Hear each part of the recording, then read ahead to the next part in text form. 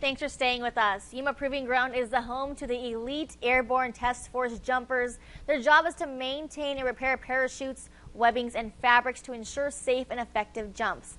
I had the opportunity to visit YPG and share the process in this special report. YPG's Airborne Task Force inspects and tests parachutes just like this before they jump or send out equipment, and there's so much that goes into it. 3, 2, 1, and they're off. But before our troops free fall into the sky, their parachutes have to go through the ultimate test. And it all happens here at Yuma Proving Ground. So when the parachutes come back, whether it's personnel or cargo parachutes, from a jump, I inspect them and then I repair them if there's any damages to them.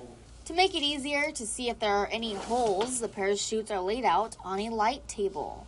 And he's going to just lay this canopy out, this parachute, and he's going to keep rolling the canopy and look for any type of holes or burns. So we use a light table for smaller chutes like this, or the personnel chutes. Sergeant Finley says the small parachutes take about 5 to 10 minutes to inspect, though it can vary. They get more difficult if there's a lot of damage to it, because everything that has damage, we have to annotate it. Just so we're keeping a good track record, and then of course when it's time to fix it, we know exactly where to fix it at. Some repairs can take anywhere from 30 minutes to about 2 hours. He has a damage on this canopy. It's one of the bigger ones, the G11 that you've seen on the loads that were out there earlier, right?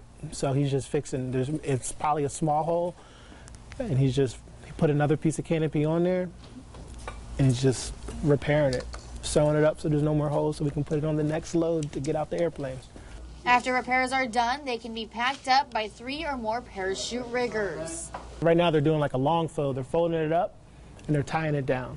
So once they fold it all the way up to the top of this canopy, they're going to go ahead and start stuffing it in the bag. ATF's non-commissioned officer in charge says he's proud of the morale the team of 20 has. Their work ethic is good because they wouldn't have been chosen to come here. And, you know, it is stressful. It does get busy from time to time. There is a lot of downtime too. And so with that, we have to keep training. The team uses a blue platform that represents the weight of a Humvee, a military vehicle that is about 25,000 pounds, to make sure the parachute can hold the amount of weight they want. Right now, Sergeant Scaife is rehabbing. This is a load that already went out a few weeks ago. So once the load went out, it got loose, so he's tightening down all the straps that connect to the parachute. And all that excess he's doing, he's just cutting everything and getting it out the way. So nothing left is on the load that doesn't need to be there. When the parachutes are put onto the cargo, the soldiers go around the entire perimeter, making sure everything is secured properly. So right now, Sergeant Denisa, he's just checking these parachute restraints, which is tied down to this load binder, making sure everything's tied correctly and tight, so nothing's loose. There are 2 ways ATF jump out of an aircraft: static line and free fall. For the free fall jump, it's typically like skydiving.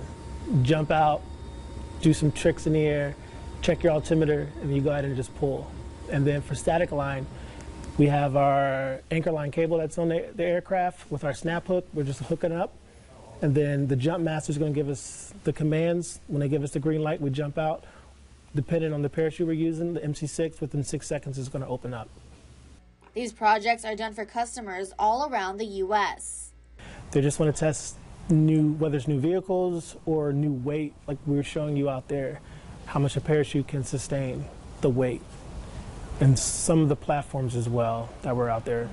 Master Sergeant Bullock assisted me in putting on a personal chute to get the full effect of the weight. And then you cinch it, and then you take it again, and you're going to run it back through. Okay. Yep, it's called a quick release. So when you need to get out of the chute quickly, you get on the ground, that'll pop really fast. He says they do the same thing over and over, but are human, which is why they always have the book out. These guys have been around the block for a hot minute now, so they know what they're doing. So I have a lot of trust in them, and we're a family, and that's the way I think it needs to be. Reporting from Yuma Proving Ground, I am Vanessa Gongora, 13 on your side.